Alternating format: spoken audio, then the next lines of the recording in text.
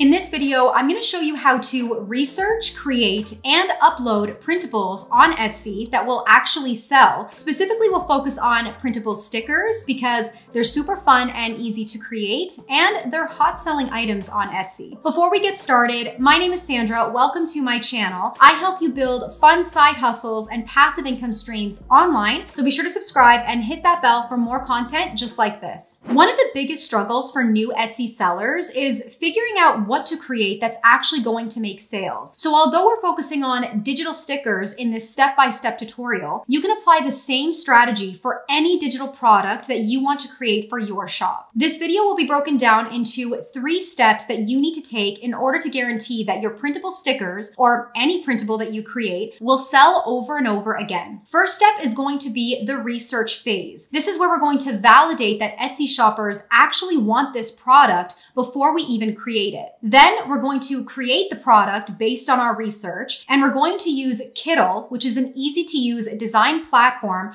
that allows you to download high quality digital files for your shop. So you can sign up for free using the link down below and start testing out their features and follow along this tutorial. Then finally, I'll show you how to upload and optimize your Etsy listing so that you actually rank in Etsy search. So let's get started. There are 2 ways that I like to conduct my research: through keywords and competitors. I have a whole video on how to do Etsy keyword research, which I will link for you down below. And I even have a class that walks you through SEO, search engine optimization, that takes you through a deep dive into keywords. I will link that below if you want to check that out. But basically, I will jump onto an Etsy keyword research tool like Marmalade or Sales Samurai, and I want to get an idea of the demand and competition for the keywords of the products I want to create. So you'll see right here that I've done some research on digital stickers and printable stickers, and I've noticed that these keywords have very high demand.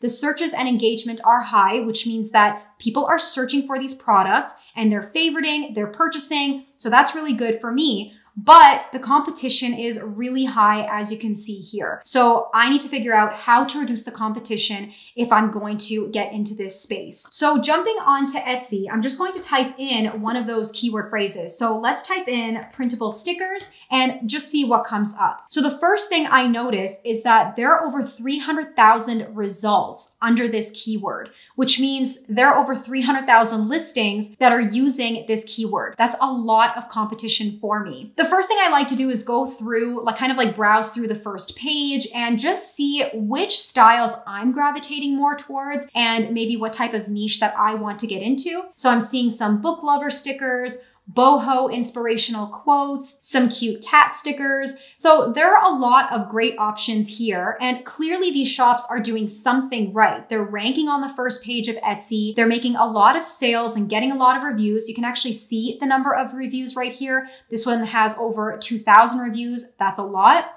And I'm also paying attention to the ones that say popular now or bestseller to further validate that these are products that are currently on demand. Now, once I've narrowed down kind of what I really like, so I'm actually really liking the book lover printable stickers, I'm just going to go to the search bar and type in book lover printable stickers and see what comes up. So already I've reduced the competition by a lot. There's just over 1,600 results with that. So this is really good. I have now high demand and I've lowered the competition. Next step, I want to actually click on a bunch of these listings to get inspiration from them and to further validate that these are on demand. So for example, I'm going to click on this one right over here, and I already see that this is a bestseller. So when you hover over it, it tells you this item has had a high sales volume over the past 6 months. So that's really good. I'll scroll down and I can see that there's 81 reviews for this item, which means that there have been way more sales for this item because not every customer leaves a review, right? And I can even scroll down and just take a look at what people are saying. What are people loving about this item that I can take inspiration from? If there are any negative reviews, I can also try to improve on that. Another tip I want to give here is if you want to figure out what file format format that you want to offer your printables, whether it's stickers or wall art or whatever it may be, take a look at what your competitors are offering. And if you want to, you can even make a purchase just to see how they're saving their files and how they're offering them, like what format they're offering them in. Now, basically, I will just repeat this process for multiple competitors. I'll maybe take a look at about 5 to 10 other competitors to see what I can get inspiration from and confirm that it's a good niche for me to get into. Now that I'm happy with the idea of book lover stickers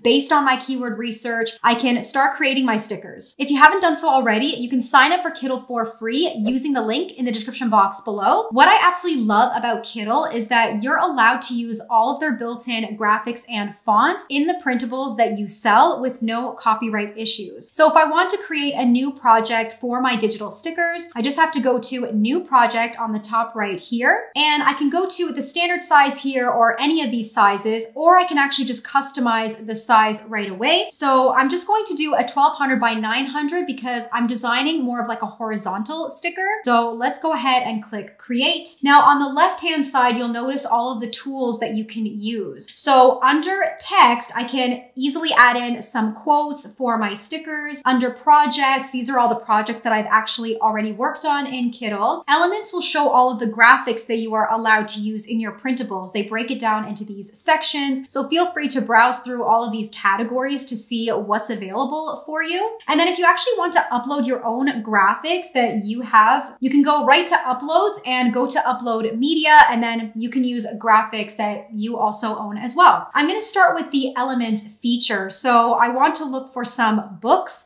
I'm going to search books in the search bar here just to see what graphics Kittl already has. Now I'm already seeing a lot of really cute graphics here that I'm probably going to use in quite a few of my stickers. So I'm just actually going to select this one here, and I'm just going to drag it, make it a little bit larger. Then on the right side, you'll see the object settings. This is where I can change the color. So I'm just going to select the blue one here and maybe make it like a cute pink color. So I'm just going to drag this over. So that's cute. Then I'm gonna change the pages to a white, and let's change the outline to a black. That looks good. I'm gonna add an outline as well, like a white outline that allows people to either print and cut on their Cricut and sticker paper from their home. So I'm gonna go to border weight and just increase the outline here. So you'll see that gray border. So let's go ahead and increase it to maybe that size. And I want it to be white. So let's select this gray, change it to a white. I'll change the background color so that I can actually see the outline as I work. Doesn't really matter what color we change it to. So let's just select any color here. All right, let's add some text now. So let's go to text, add headline, and then I'm just gonna start typing in my quote here.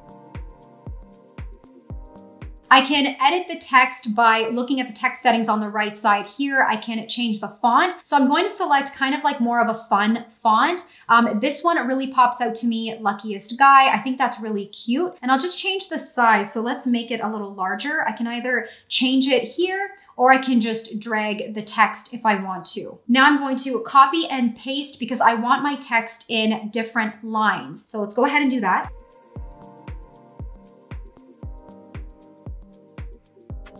To add some interest to my text, I'm going to add kind of like a wave to each line. So if I select this line here, under transformation, I'm going to select rise. Now what's really cool is that all of these nodes appear that I can actually adjust myself. That's another really cool thing about Kittl. They have a lot of advanced editing tools that are really easy to use, and they just take your printables to another level. They just make them super unique to your competitors. Now I'm just going to flip this over. So under rise curve, I'm just going to change that over, and then I'll do the exact same thing to the rest. If I want to edit the first line, I'll just select it and then click on Edit Transform, and then the nodes appear for me again here.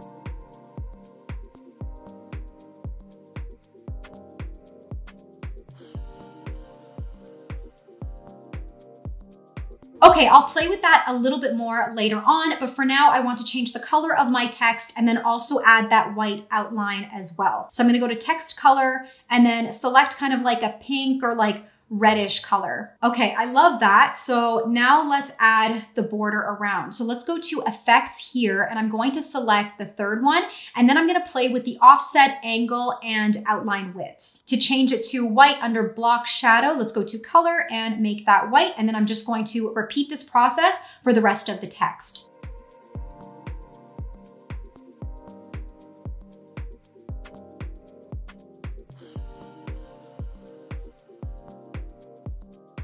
I think that looks good. I went in and played around with the transformations again. Now you'll notice that I have a lot of gaps in between my layers. So in order to fill those gaps in, I'm gonna go to elements, select the rectangle here, and then I'm just gonna make it white. I'll send it to the back. So right click and send to the back. You can also play around with all of these layers by clicking on layers on the bottom right here, and you can drag them up and down if you want. I just like to send to back or bring forward, but there's different ways to do it. So that looks pretty good for now. I'm just going to add in a couple of flowers. So back to elements, I'm gonna type in daisy. I can also search flower or something like that. And then I'll just see which ones I feel would fit within this sticker design. I really like this one. I'm going to select that. And I like the blue in the middle. So I'm actually going to make the petals blue. I'm gonna select the pink, change it to a blue. Let's select the middle and let's make it the same color as the text to bring that in. I'll just copy and paste that and put a flower here as well. Now I want to add in that white outline on the back as well, but I don't want the white outline to conflict with my text. So I'm actually going to copy and paste this flower. Then I'm gonna go to border weight and increase the border weight here. Change that to a white, and then I'm going to line it up with the flower and I'm going to send it to the back. And I'm gonna do the same thing with this one here. So let's copy and paste it. So you can see what it would look like if I just left it at the front. It's kind of like blocking some of the text, and that's why I want to send it to the back. All right, I went in and filled in a couple of more of these gaps with just some white rectangles. And now I think it looks really, really good. I'm gonna go ahead and download this sticker right over here on the top right. What's great about Kittl is you have DPI control, so you can increase the quality of your digital file. In order to increase the DPI, you will need the Pro account. So once again, download the free version, play around with the features. Once you're ready to download these and sell them online, I would recommend upgrading to the Pro version.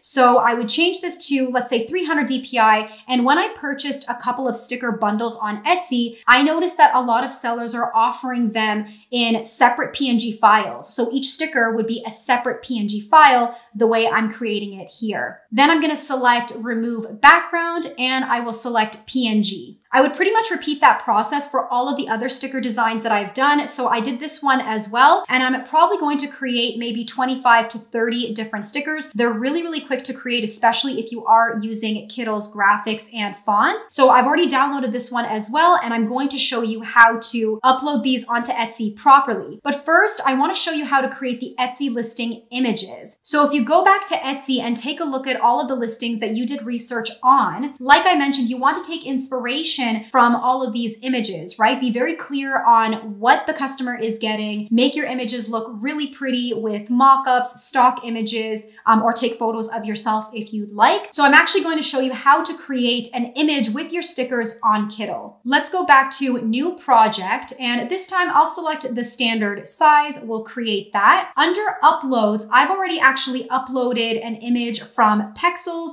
So it's right over here. I'm just going to select it. Pexels is a website where you can get free stock images. So they have a lot of these. I'm just going to drag this a little bit. Basically what I want to do is place one of the stickers on the laptop here because I want to show how people can use it. I've also uploaded the PNG files that I created for my stickers. So they're right over here, as you can see. And I'm just going to put my sticker right here. Let's just rotate that. That looks really, really cute on the laptop. And then I'm just going to select this one and then just put it right over here as if it's like just sitting on the desk or something like that. And let's add in some text to make it clear what this is. So this is the image I finished up with. I just added text that says 30 PNG sticker designs, and I'm making it clear that it's a digital download. Then I would just download this image as a JPEG file that I will then use in my Etsy shop. If you're wondering which Kittl subscription is right for you, you can go ahead and take a look at the pricing and see the differences between all of them. I recommend the Pro version, and if you do do go for the pro version, make sure you select bill yearly because you do get a discount. If I go to bill monthly, it's $15 a month. But under yearly, it's actually $10 a month. This will allow you to download high quality digital downloads for your shop. And if you're questioning anything about the licenses, if you go into resources right over here, go into licensing, they lay it out so clear on what you are allowed to do and what you're not allowed to do. So like I mentioned, you're allowed to use all of their fonts and graphics within your digital downloads. It lays it all out for you here. So I want to show you how I tend to save all of my files when I go to upload my Etsy listings, because I know it can get kind of confusing. So for each Etsy listing, I will have a folder created for it where I have all my listing images and then the actual files for the customers. So this is the folder, I'm in it right now. I'll have one folder that's called listing images. So if I go into here, you'll see the one image that I've created already. And then of course I would create at least 6 or 7 images, ideally. And then these are the 2 stickers that I've created so far. But like I mentioned, I would probably offer 25 to 30 stickers or something like that because I noticed a lot of other sellers are offering about that many. Now, Etsy only allows you to upload up to 5 files. So obviously I can't upload all 30. What I'm going to do is create a zipped folder. So I'm just going to right click, new folder, and then let's just call it Book Lover Digital Stickers PNG or something like that. Doesn't really matter. Then I'm going to drag these 2 into that folder, right click, and then hit compress. Now this is my zipped folder that I'm actually going to upload in my listing. You're going to see that in the next phase, but I just wanted to show you how I zip my folders. And I also want to answer a question I get a lot. What happens if your files are larger than 20 megabytes? There's a couple of things here. So if you're going to offer like 25 to 30 stickers, it's probably going to be over 20 megabytes. You can split those up. So let's say 15 stickers are less than 20 megabytes altogether. You can put that in one zip folder, and then the other 15 can go in the second zipped folder. It's just that each file has to be less than 20. Now, let's pretend that doesn't even work. Maybe your files are just too large. You can offer a Dropbox link. So I've actually created an example right over here for you. This is a PDF file. I created this PDF file in Kittl, and you can screenshot this just to kind of get an idea of how I created this. But basically, if my files are just too large, then I would upload this PDF file into my Etsy listing. So when a customer purchases, they're going to receive this file with a clickable link. I added the actual URL in PDF Escape, but basically pretend I'm the customer. I've received this PDF file after I purchased this listing. I will click on this Dropbox link, and now I'm brought to this folder that has all of my stickers. Again, right now I only have 2 stickers, but pretend there's way more in here. But they can now download my stickers just from this Dropbox link. Don't mind the lighting. It's literally getting dark outside, and for now I'm just using my window as lighting. Anyways, moving on. Phase 3, which is uploading and optimizing your Etsy listing. Under Shop Manager, when you go into listings, you'll notice a button on the top right. Just go to Add Listing, and the first thing you're going to do is upload the images that you have created. So you'll notice here I've already uploaded that image that I created in Kittl. It's right over here. And like I mentioned, I would create a few more and add them into here for more information and how else you can use these stickers. You can adjust the thumbnail to zoom in a little bit more on one of the stickers or a couple of the stickers, however you want them to show up. Under title, I did a lot of keyword research within Marmalade, within my competitors. Like I mentioned, I have a video that talks about Etsy keyword research, and I have a class on SEO. You can check both of them out down below. I like to fill in most of the characters of the title, as you can see here, and I like to make them more descriptive, long tail keywords. You can see here, I've kind of grouped a few together to make them more specific. This is the category I chose for my stickers. Then you can choose the attributes for your sticker depending on what you have created. Just make sure under type you are selecting digital. Now under description, I've just written in right now digital stickers description because I don't have a full description. But if you do want tips on how to write out a really good Etsy listing description, I have a whole video that walks you through that step by step. And I recommend taking a look at your competitors to see how they've broken down their description. Take inspiration from what they are saying and try to improve on it if you can. For For tags, make sure to fill in all 13 tags. I've put in 3 in here for now, but within my Etsy keywords video, I walk you through more on how to fill out your tags. Just make sure you are utilizing these entirely because Etsy is a search engine. The more relevant your keywords are, the more chances you have at ranking on the first page of Etsy. I put in $5.50 under price for now based on competitor research that I've done. Usually you want to look at maybe 10 to 20 competitors, see what they're charging, and try not to charge too low or too high. Go somewhere in the middle. Now, under digital files, like I mentioned, I create a zip folder because I can only upload up to 5 files. You can see here, add up to 4 more files because I've only got 1. So that's the zip folder that has all of my stickers in there. Like I mentioned, if your files are too large, you can upload that PDF, a similar PDF to the one that I created, with a Dropbox link for the customer. Then you're ready to go. Just hit publish on the bottom right here. Make sure to sign up for Kittl for free using the link in the description box below to start playing around with their features. Once you're ready to download and sell your products, I recommend upgrading to the Pro version so that your digital files are downloaded in high resolution. Give this video a like if you enjoyed it, and you can head over to this video next where I show you how to create printable wall art using Kittl. So I'll see you there.